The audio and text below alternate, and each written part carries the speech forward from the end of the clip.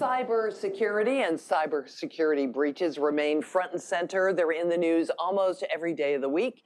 And so for the 17th year in a row, Verizon is giving us the 7,000-foot view of what's going on. They are giving us the big picture of what's happening, how it's happening, who's responsible, and what we can do about it. This year's report studied more than 30,000 incidents, 10,000 data breaches in 94 different countries. Very comprehensive. Here to kick things off is Kyle Malady. He is CEO of Verizon Business. Kyle. Thank you, and welcome everybody to the session today, both here and on the web, on LinkedIn. I appreciate the time.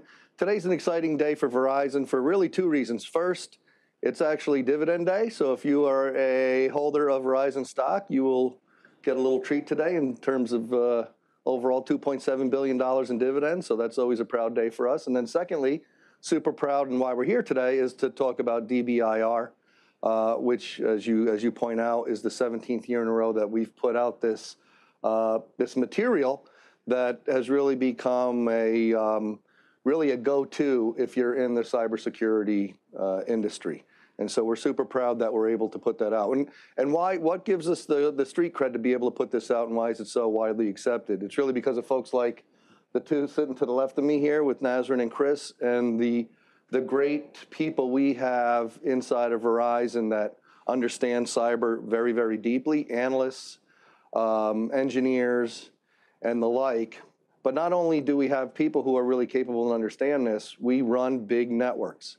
So we run huge networks in North America, in EMEA, in APAC, and we have this expertise, and we also have the technology and the day-to-day working in the networks so we can see what's going on. So I know this is highly anticipated with a lot of folks in the community, and so we're super happy to be here today to talk to you about it. As with all of the other previous 16, there's really interesting information that we see. It never surprises us, but the interesting thing is, if you're an engineer and technology person, it changes every single year, and we have some great insights to show you that hopefully you can use for your businesses to move your business forward. So with that, I'll hand it back to you. Thanks for being here, and I look forward to conversation. Thanks, Kyle. Let me introduce the other panelists. We have with us Nasrin Rezai. She is Senior Vice President and Chief Information Security Officer of Verizon. Also here, Chris Novak, Managing Director of Cybersecurity Consulting at Verizon Business. Chris, you're the data guy. I want you to give us the big picture. What are the key findings from this report? Sure. So there's a lot of interesting things that came out of this year's report. So I'd say, some of the ones that really are top of mind for me are around things like the zero-day vulnerabilities and the increases that we've seen, 180% increase in these types of activities, combined with things like the speed in which we see them being exploited, maybe compared and contrast against the timing that we see organizations being able to patch those vulnerabilities, for example. I'll give you a quick number. So what the report showed us this year was for organizations, it was about a median of 55 days to patch 50% of their critical vulnerabilities. Compare that against what we see the threat actors kind of moving forward against those vulnerabilities with exploit code, typically in about 5 days. So the time gap there is significant, and there's a number of different ways that organizations need to be looking at that. And then obviously there's also things like the human element. We continue to see the human element playing a substantial role in the breach landscape. It's about 2/3 of all the breaches have some element of the human involved, and it's, to be clear, not just things like inside jobs, like some people will sometimes think about. A lot of these are things like inadvertent, accidental errors. It may also be tied to things like social engineering attacks, where individuals are just kind of tricked and fooled into doing something that they shouldn't, that allows a threat actor into the environment. That huge increase in vulnerabilities being exploited, is MOVEit responsible for that big number? MOVEit is definitely a big contributor to that. So when the MOVEit vulnerability was released, we saw a substantial uptick in exploitation of that vulnerability. And honestly, our team got a lot of calls from organizations all over the world that initially they weren't even sure whether or not they were exposed, and then they subsequently found out not only were they exposed, but they actually had been breached and needed help with investigating those. So it definitely contributed a significant amount to that increase. Do we know yet the full extent of the impact? That, with most of these things, the full extent of the impact has got a very long tail. And it's always challenging for us as we put the report together, because especially something that I'd say kind of falls into the category of being more systemic in nature, typically has a long tail. It can last years, similar to what we saw previously with things like Log4j, which we talked about in last year's report. We're still seeing events tied to that even going into this year. So I anticipate MOVEit will be something similar where it will have a long tail as well. And Chris, it was interesting because with MOVEit, you also had the ransomware and extortion trend. Do you want to maybe talk about that? Sure. And then, yeah, that was a good data point from DBIR. That's absolutely right. So yeah, a lot of the MOVEit vulnerabilities, when they were exploited by ransomware groups in order to gain access to organizations. And what's interesting in this year's report, which I think Nasrin is alluding to, is we actually broke out for the first time the difference between things like ransomware and extortion.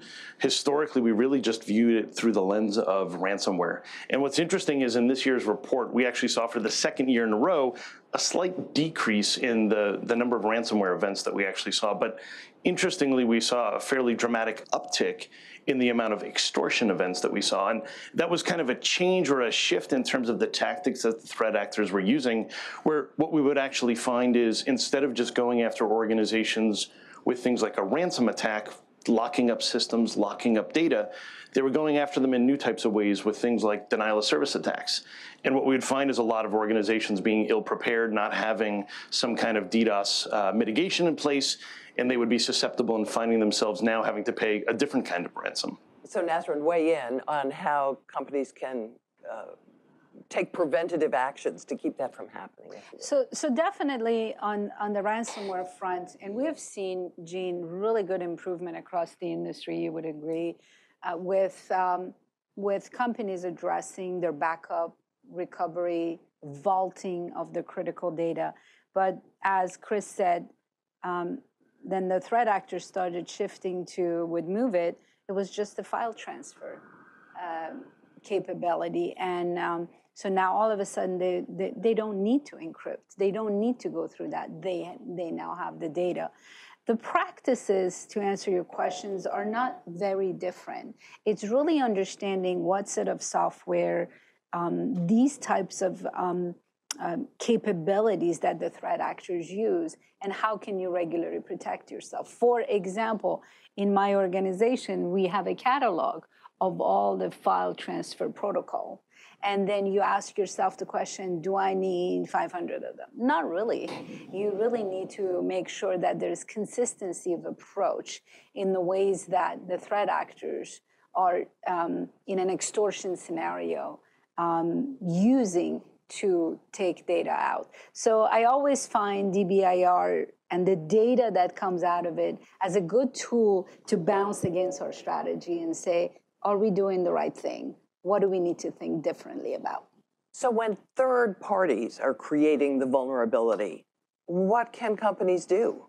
Are there certain requirements they should make of vendors? Tackle that? Yeah, Jump sure. on you. Yeah, No, sure. go for So it. we obviously have seen in the report a significant rise, even also in things like supply chain and third-party attacks. And that's actually something we've noted in the past as well, but it's continuing to climb.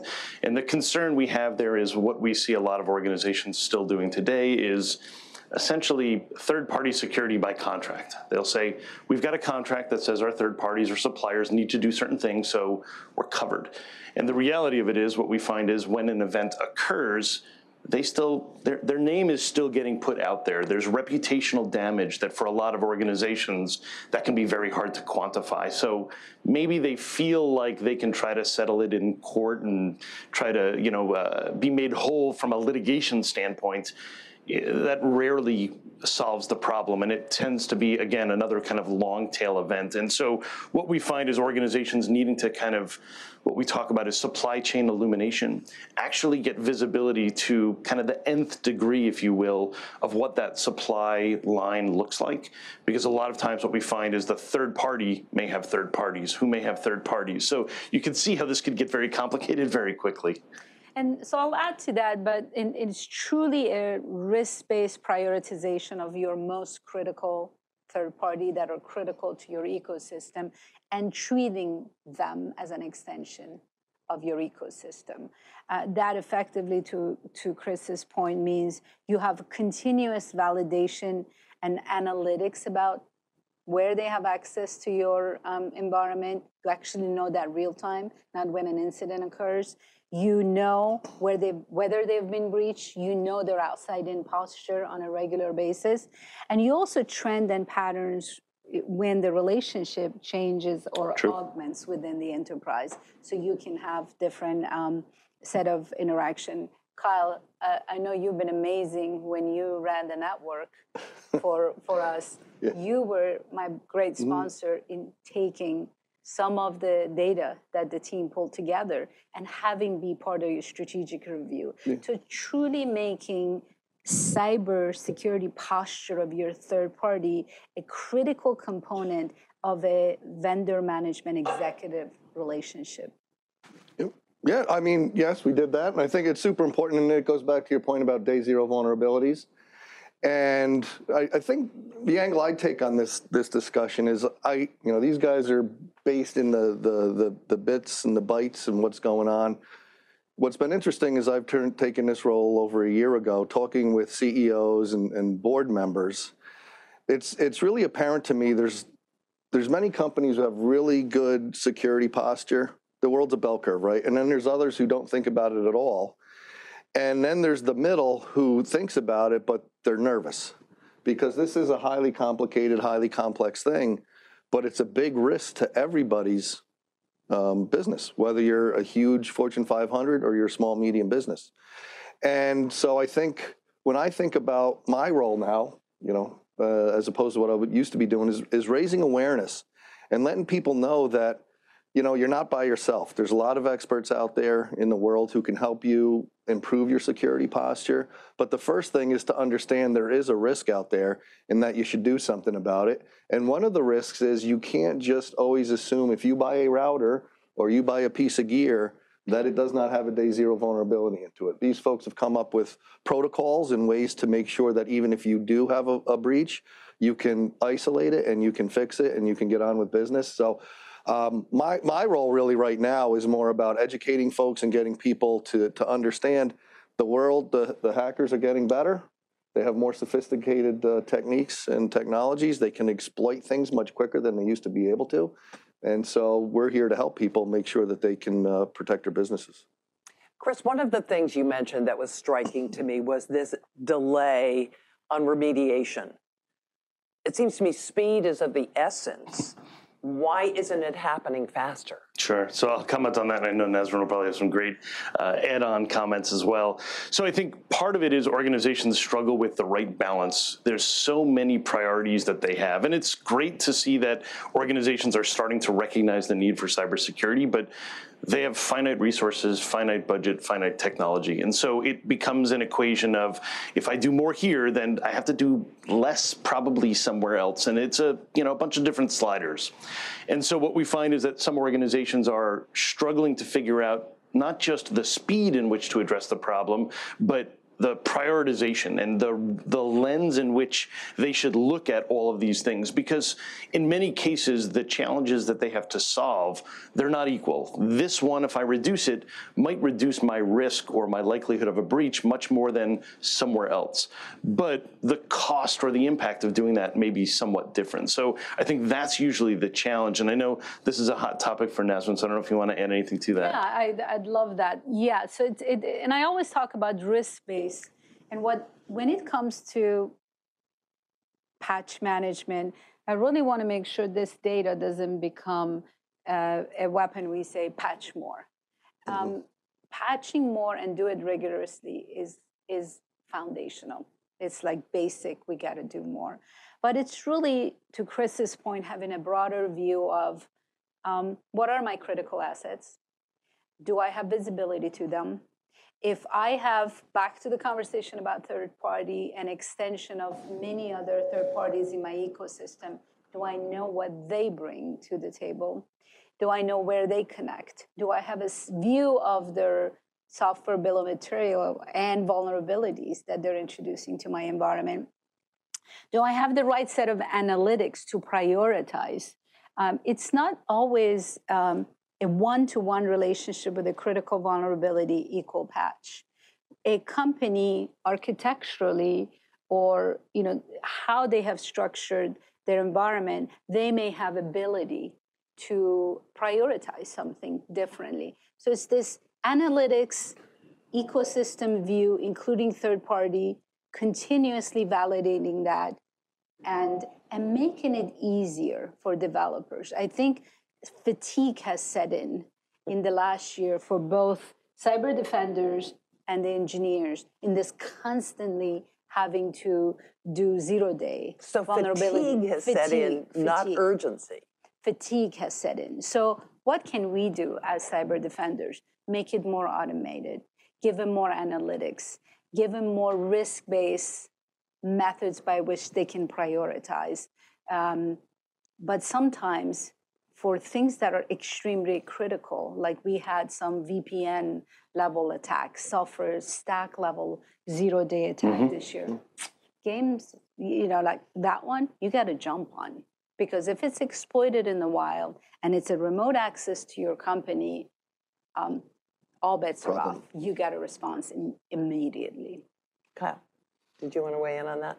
No, I think, once again, the discussion goes back to, and I always go back to, hey, I'm lucky that we have folks like this in our company that can think about this and talk about prioritizing. A lot of our customers, they don't even really know what a NIST framework is. A lot of them ask me a question like, how do I know if I'm good or bad? I don't even know.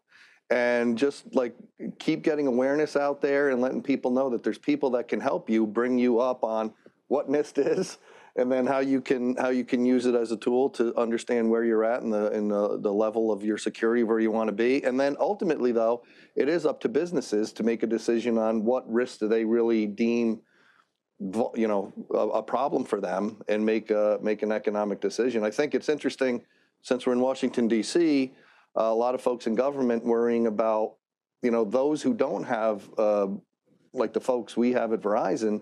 What can the government help them increase their understanding of the situation and increase resources for them to help make them more vulnerable? Because a lot of this stuff is too, it's almost like, if the bear's chasing you, whoever the slowest is kind of thing happens, right? So maybe even in the playing field a little bit and getting more people and more resources and funding available for companies and even small, like smaller governmental agencies, local agencies and the like, to help them really increase their posture. And we think that's something that's worthwhile looking at and keeping moving that dialogue forward. Nasrin, the report shows that the human factor is still key. There's been a lot of education around cyber cleanliness. Why is this such a problem? How do people like you address that? Good question. So let's start with the positive from the report. 20% more individuals are actually reporting. Correct. So that's goodness, meaning they were phished, but they recognize it. So that's goodness. So let's start with the positive.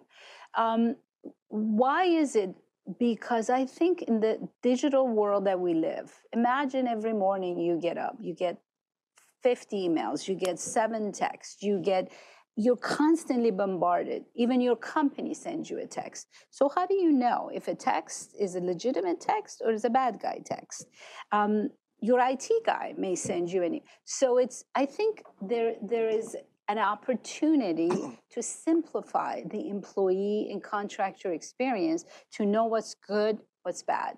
At Verizon, we have this thing, we use kind of what banking does. We say Verizon will never contact you over text with these kind of things. So it simplifies the interaction. Especially with the AI these days, there is this dimension of phishing emails. They are no longer bad grammatically. Exactly. They are nice looking. Yes, they're sophisticated. So they're no longer a tool that we can educate people to say, if it looks a certain way, don't respond to it. So there's this continuous effort to make sure that you understand what's going on in the wild with the threat actors and how they are exploiting these set of text and email and messaging and voicemail. And then how do you enable something different for your employee. To put a finer point on that, what Nasrin does is she actually sends us out spam and tries to phish us.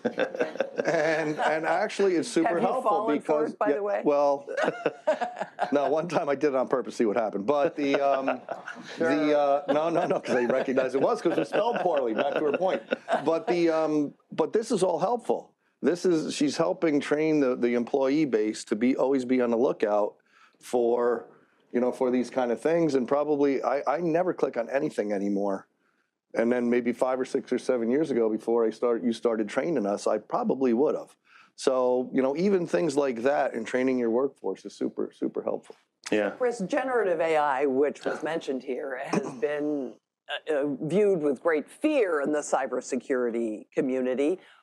What did your report find about how extensive it is?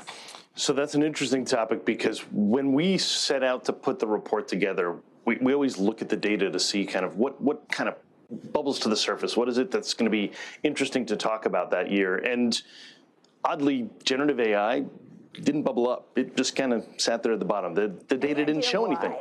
So I think ultimately what it comes down to is I think we're still very early in this cycle. I think there's a lot of hype. In fact, there's an interesting chart in the report where it shows the amount of times that we believe generative AI has been associated with a breach and the amount of times that people just generally talk about generative AI. And one of them is almost a flat line across zero, and one of them is a hockey stick chart up. And you could probably guess which one is which. We hear generative AI all the time, and the assumption is if I can see that it can write a better email for me or write an essay or whatever, it must be able to do all these other amazing things. And maybe it can or will. We've seen stories of people using it to create a phishing email that's better or to write malware.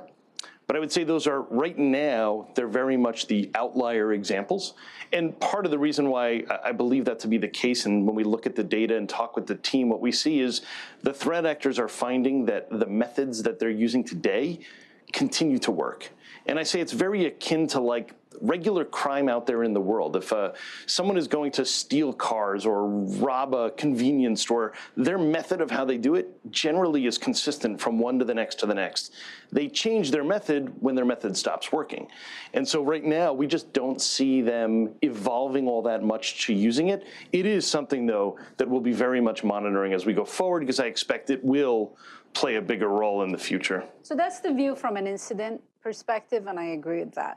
Having said that, CISOs need to think of AI and Gen AI as definitely an emerging risk and also an emerging opportunity.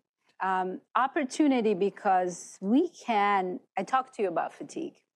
Cyber defenders fatigue. There are ways we can leverage Gen AI and AI, and vendors have been doing this with respect to AI for us for a long time. Machine learning and AI has been broadly used, Sure. and has really simplified our world. But we still have ton of tooling, ton of different ways we ask a SOC analyst to go from this screen to this screen and to that screen and pull it all together. So there are ways that we can simplify that for a cyber defender. So that's the good side of it. And I think the other element to this that cyber leaders and cyber organizations need to get integrated with their company is the AI strategy of their companies. What that effectively means that how is the company choosing to use AI for the use of their internal employees, optimization, creating new products, or changing how we're doing it at Verizon, a lot of enhancement of our customer experience. There is an embeddedness of cyber into the life cycle of responsible AI framework, whether it's AI or Gen AI, doesn't matter, that I think it's new for many organizations. And cyber needs to take an active role to be engaged. At a high level for me, there's two things I worry about. First, I feel, and we're not seeing it yet, I think your points are solid. I worry about, it used to take a certain skill set to be able to be an effective cyber criminal. And I just at a high level, I feel these tools may take I had to be a level 5 coder, and now I could be a level 2 coder, and I can be just as effective as the level 5 guy. Yeah. So because of all the code that's out there. So I worry about that it brings more people into the fray for them to be able to maybe be successful. And then I also worry about zero-day vulnerabilities because I'm not expert enough in it to understand exactly how it's working. But at the end of the day, it's a whole new world. And does it create other holes for us, zero-day holes that may not be there one day, but then the AIs change the algorithms or whatever the next day based on what it's learned, and then all of a sudden now you do have a hole. So those are the kind of things at a high level that kind of worry me. You said something that's very important, and so much of our tooling and capabilities in cyber is you have a system, you grab logs off to the systems, you analyze it, you respond to it. The LLM world, the black box of the data and what pops out requires a different interaction and with cyber defenders, with data scientists, and tied to the business logic and what you're trying to create for your company, and really looking at red teaming some of those capabilities, understanding what the business is trying to do, what is the customer data that you're trying to create a capability, how could a threat actor exploit that? And that becomes almost part of the service, an LLM-based or a Gen AI or AI-based capability that you're creating for our customers. For many of our customers, this is new. Yeah, and I want to add on to that too, because I think, one of the headlines I kind of take away from what we've talked about as it relates to AI and the DBIR is that I think the biggest threat of AI for most organizations is internal to their company right now. And I think to Kyle's point, the future is looking exactly like I think you pointed out, that it will make it such that it will be a lower barrier to entry for cyber criminals to start producing these problems for us. But also at the same time, I think a lot of organizations, what I've seen over the years is it used to be organizations gathered as much data as they could because storage was cheap, and they said, this data could be useful later. Then organizations started having breaches and said, we should probably have data retention guidelines, get rid of data we don't need because it could be a liability. We start getting rid of data again.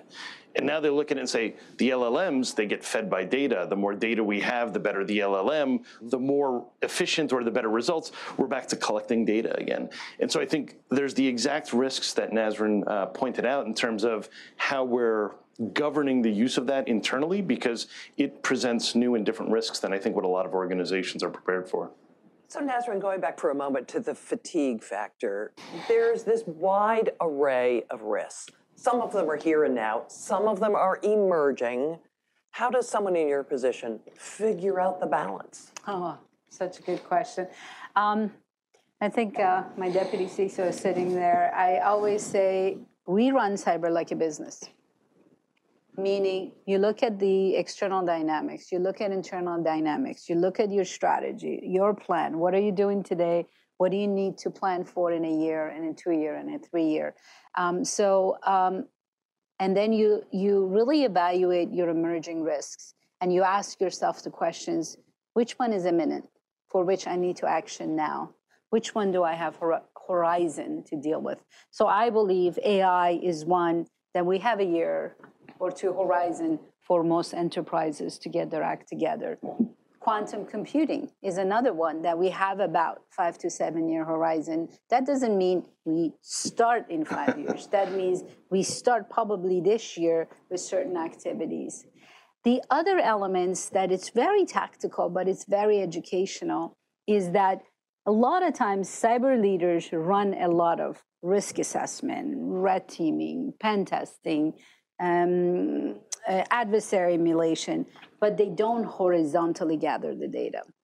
So that analytics that you pull across all your weak points across your enterprise and your ecosystem also educate you on what you need to probably prioritize sooner than later.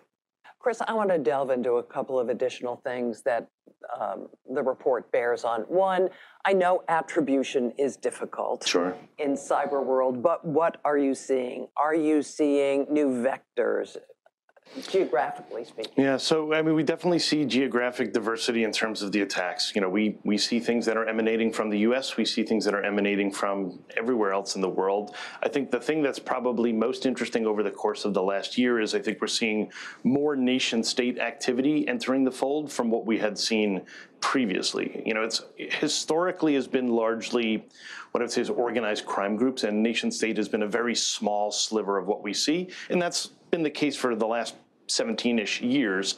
But what we're now starting to see is with all of the geopolitical tensions that are happening out there, we're seeing that more nation states are starting to enter the fold because we're seeing cyber as kind of a proxy for other actions that they might take or other ways for them to express dissatisfaction or disagreement, if you will. So are those nation states after something very different than the criminal organizations? The criminal organizations want money. That's right. What are the nation states pursuing? Yeah, so you're right. The organized crime, they're looking for financially motivated types of, gains.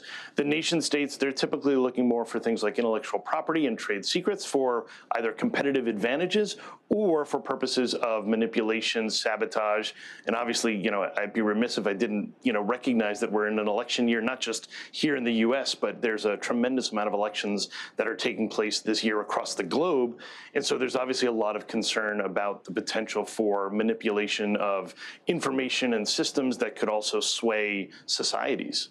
Are you also seeing new collaborations? The casino hack that got so much publicity was purportedly perpetrated by Russians in conjunction with English-speaking hackers. Are you seeing more of those kinds of alliances? Yeah, we're definitely seeing more of those alliances, and I think part of that is the geopolitical tensions are bringing maybe some unlikely parties sometimes together because they perceive there being a common adversary that they may want to pursue, and so we're finding kind of some of those maybe unusual alliances actually taking shape. Geographical differences. You did break the 94 countries down into different regions. Did you find something different in, let's say, the Middle East and Africa? Yeah, so if we look across EMEA, one of the big differences that we saw there was a much higher rate of internally related breaches. So for example, if we look at the entire data set, the majority of the events we see are from external threat actors. When we kind of zoom in and just look at EMEA, what we find is it's about 25% internal. So it's kind of a different shift in terms of what we see from that landscape. And similarly, from an Asia-Pac perspective, when we kind of zoom into that region, we also see a much bigger difference in terms of financially motivated versus espionage motivated attacks, where that has really flipped from what we've seen previously. And I think a lot of that just goes back to what I mentioned earlier around the geopolitical tensions is really kind of getting more parties kind of riled up and involved. I want to add something to what Chris said with respect to nation state, and there's been quite a bit of declassified information with respect to some of the nation state activities and how they're looking to have foothold inside U.S. critical infrastructure. And it points out to the necessity, and you clearly mentioned that. Why? Why? Because it's something to have, to use for destructive form of attack at some point in time, to have a presence and pervasiveness inside critical infrastructure. So I take the angle of, okay, so what could practitioners do? Looking at their global footprint to really ensure that if you look at Volt Typhoon, for example, as one particular TA, they come into the ecosystem of a company through weaker points. A small and medium business that does third-party relationship with a large company. Probably not as strong in terms of good configuration management of their endpoint, their firewalls, not up to date, end of life with a lot of systems and processes. A lot of times lapsed. In many companies are still the weak point because it's where you do collaboration, you kind of assume it's not connected to your network, but do you really know that? So it's really important for companies, large enterprises or smaller, to again look at this broader ecosystem and ask themselves the question, what should I do? Let's look at all the weak points, whether it's OT, whether it's lab, whether it's third-party entry point, and say, are those strong enough and will they persist and attack? And really pull that continuous validation and monitoring. Look at inside your network log and see if you have any of these indicators of compromise. Really good amount of data shared by the US government to all industries with respect to some of these indicators of compromise. It's really critical that we action those. Do you agree? Yeah, I would absolutely agree. And I think it's interesting, you mentioned kind of a lot of the work that the U.S. government has been doing, and I think that's been fantastic. I think we've seen great collaboration, public-private partnerships, data and information sharing that has really helped us move forward on a lot of these events that have occurred that I think otherwise might have been more, I don't know if I want to say catastrophic, that might be too alarmist, but could have been much worse for industry, and the fact that the government has shared much more insights. And I think to Kyle's point earlier, it's not just about the large enterprises. The large enterprises, I think, have amazing resources to put on tackling this problem. A lot of the ones that really struggle are more of your small and medium businesses that they may not have a security department, they may not have even an IT department.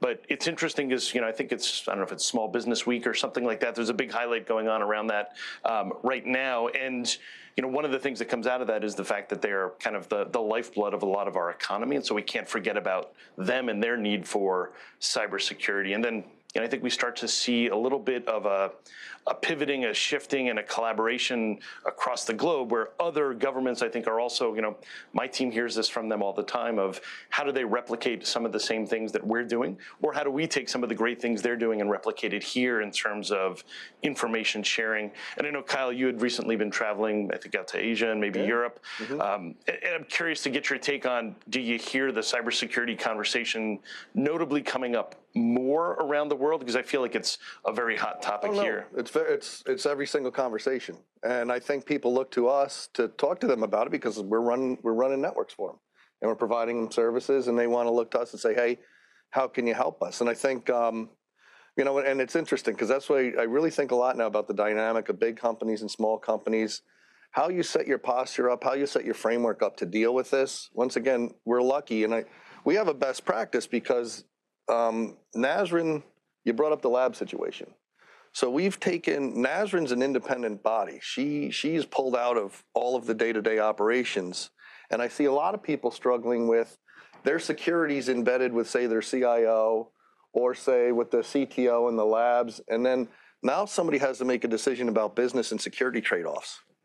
And it's much cleaner if you have somebody sitting outside and saying, hey, here's the real risk of this. And then you have the discussion about how you take some of these on and how you remediate it and what's priority. Because in a lab, I could see somebody who's running a lab. Well, I have to get a product out, and it needs to be out in 30 days, other my job's on the line. And hey, I understand I have a vulnerability, but that's just going to take me off track, and I'm not going to care about it. So structuring your business in the right way so the right voices can be heard and people can make business decisions. And I hear that a lot actually from leaders.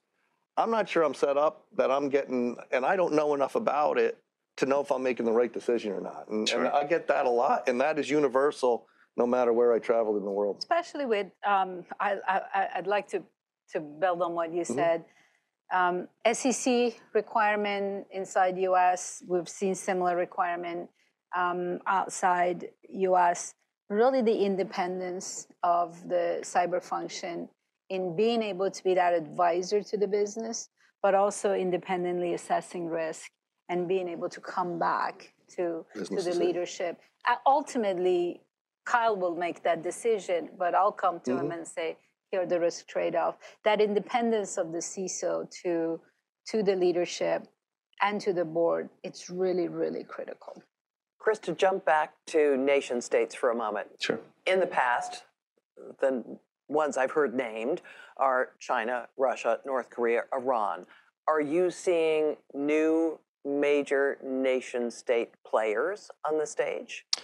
So I'd say we're seeing kind of maybe others that are starting to kind of enter the fold that I would say are kind of either allied or sympathetic to some of the activities of the ones that you mentioned. The ones that you mentioned are still very much alive, well, and active, and in some cases we're seeing a lot of increases even with them.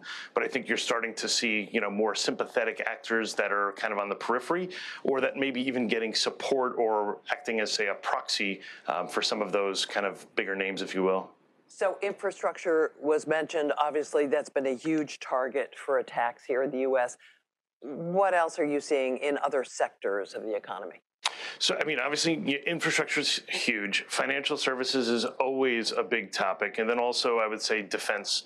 Given what we're seeing going on around the world, there's a lot of interest in what does or where might there be soft spots in, say, the defense industry or even in, say, military complexes. And so there's kind of new interesting elements happening around things like operational technology security and IoT security. Historically, I think a lot of the conversation has been around IT security. And while I don't think we're done there, I think we've matured there a lot faster than we have in other areas. And I think now what you're starting to see is some of these industries that have operational technology or IoT are now coming back, having the same conversations they were having years ago about IT, saying, what do we need to be doing about OT and IoT? Because this is now a much bigger part of their environment. And in some cases, it may be parts of the environment that they don't even really fully have their arms around how big it is. We would love to take your questions. We have some people in the room who may have some, and we have some people online who would like to start things off.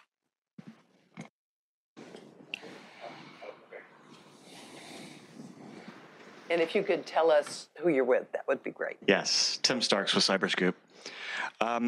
You mentioned what might happen in the future with AI in a report like this. I'm curious how much you're able to extrapolate future trends based on what this report says this year. That's a great question, Tim. So I think, we very much try to look at that. So one thing I'll say is when we put the report together every year, we really look at it from the lens of what the data shows us so we can kind of really hone in on the hard facts. So we try not to get too much into speculation in the report, just because obviously there's a lot of things that can change the direction of where that goes. But I would say very much to what Kyle mentioned earlier in terms of if I could kind of look in my crystal ball and say, looking at what we've seen happening over the last year and where we would anticipate things going with the capabilities and the power of generative AI, I think we can speculate in terms of the direction that it might take is, whether it is assisting social engineering, writing new malware, or even coming up with a more automated, scalable way of going after attacks. One of the things that Jeanne had mentioned earlier was the prevalence of 0 days and the challenges that organizations have had with patching them in a timely enough fashion to address their risks. And I could see there being a future where something like AI or generative AI could allow a threat actor to not just create the code to exploit it, but potentially move within the environment, find other targets, acquire credentials, and actually advance the attack more programmatically than what we see today, where much of the attacks, there may be automated components to them, but there's, I'd say, a lot of manual effort that is still involved. But not looking to give the threat actors too many ideas. So I might have phrased the question a little poorly. Okay. I was also wondering about other trends outside of AI. Oh, okay. Okay, and let me repeat Sure. the question so the online audience can hear it. Tim was asking about other trends outside of AI. So in terms of forward-leaning, I think that, so there's a number of different things that we're always looking at there. I think the human element is a big piece that we see as we're looking to continue to see that knocked down, and I think that organizations are placing more and more effort in things like security awareness training. So I think we're going to see that trend continue to improve, albeit the trend has been slowly improving. So while I would imagine it'll continue to decline, I think it's going to be quite some time before we see a lot of meaningful change there. I think also when we look at things like the vulnerability elements, I think we're going to see that organizations are going to be getting better in things like quantitative risk management, where they're actually looking at things more through a prioritized lens. So maybe the time from when a threat actor exploits something to the time an organization patches may be less important because there's other things the organization has done to address the risk. And then also I'd say more of security by design and embedded elements, even just what we're looking at here in terms of how do we make our own network connectivity more secure, such that for things like small businesses, maybe they have to worry about that a little bit less in order to be able to achieve a more positive security outcome. I want to add something to what Chris said is, and something I say to my board, I will never, ever not have an identity and access management program that I say done, because it's never done. And really looking at the constant evolution of your identity and access and authentication, of how you interact with your customers and employees in all of these threat scenarios is paramount. So I think from a practitioner's perspective, both strategically and tactically, you got to very constantly say, how could a digital end-to-end process be exploited from an identity perspective. That's really, really critical. And you talk about stolen credential, but comes with that all the different ways that the threat actors exploit identity. Absolutely. And identity controls. And that's really critical. It's a big focus area for us. Inside my organization, my BISOs, Business Information Security Officers, are very much aligned with their businesses around any change in customer or partner experience with respect to all of these channels and identity. And I would also maybe just add one more thing into that as well, that I'd say, as you were kind of talking about identity and access management, made me also think of how, I think more and more organizations are going to lean in the direction of things like passwordless. As we've seen, to your point about the stolen credentials, that continues to be an ongoing challenge. And so the more we can find other or alternate ways to address identity and access management and authentication, I think will be a substantial improvement for us. We have another question. Yes, I'm Lauren Schultz with Verizon. And Chris, you mentioned small businesses. And one of the questions that came in through our LinkedIn community was, in particular, what can cybersecurity professionals do to help small businesses that may be struggling with their cyber issues? If you don't have a large enterprise business, Nasrin, like we do here, what are some things that a small business owner can do?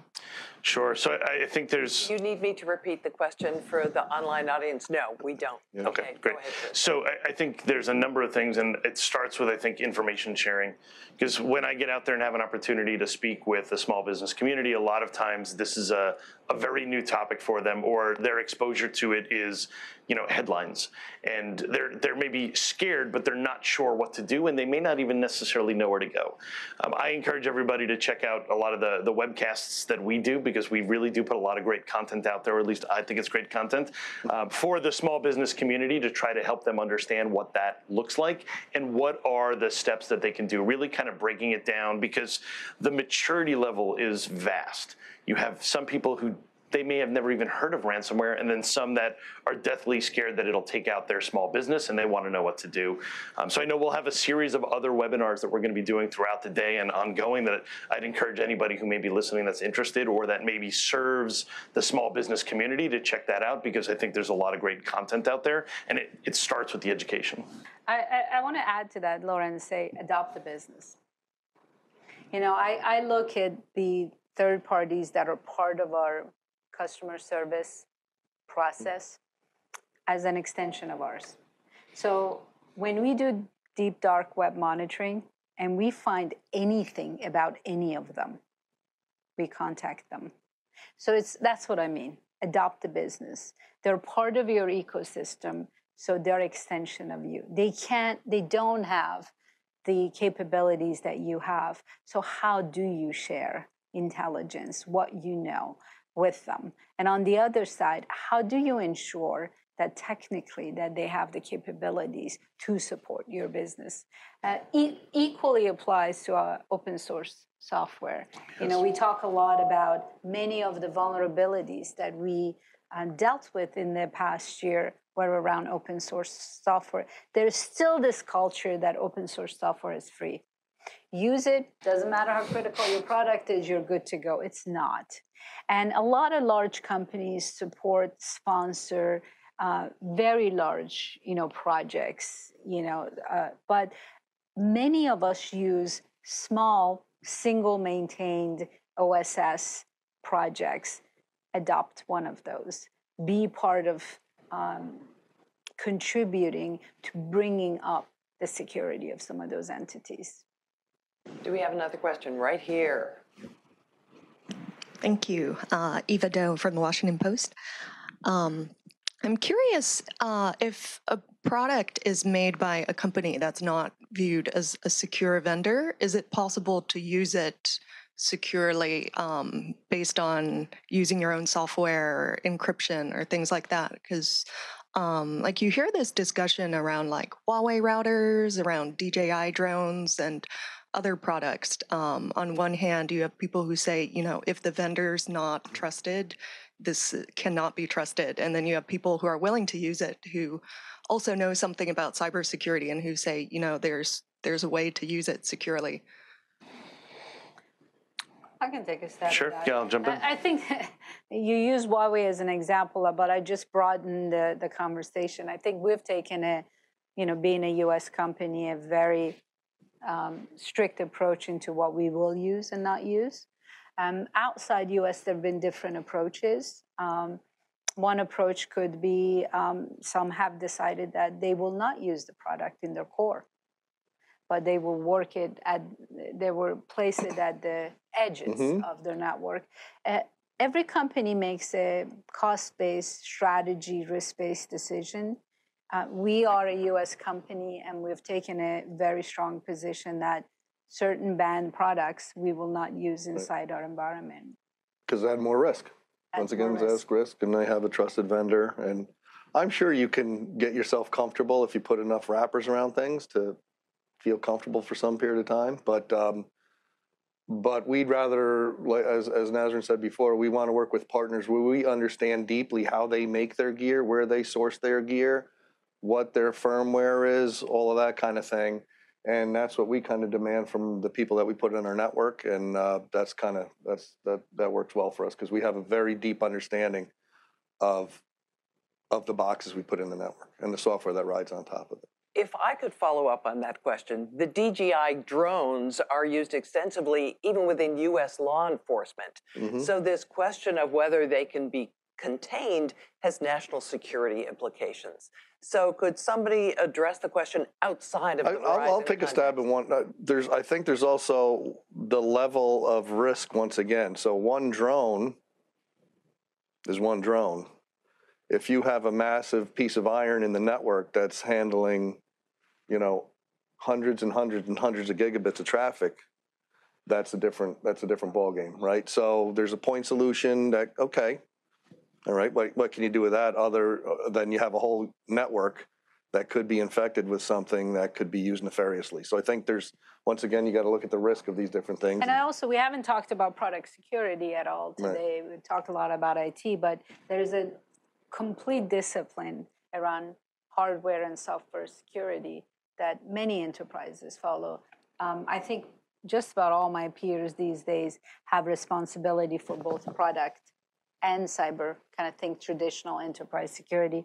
And in the space of product, you look at hardware component, software component, how that solution then gets integrated with other components and gets into a customer environment. So there is an accountability. Like for us, it's not just, I think you have a very good point about what we accept on our network, but there is also the secondary point of we service many large enterprises and they have very specific requirements. It's the role of product security to really ensure that is looked at end to end. And we've also, to be honest too, we've taken vendors who are trusted vendors out of our network because they didn't have the cyber kind of requirements that we require. So there's even been not Huawei's, there's been others that are trusted that we've had to take some gear out because we didn't like the way they had they didn't meet the requirements. So.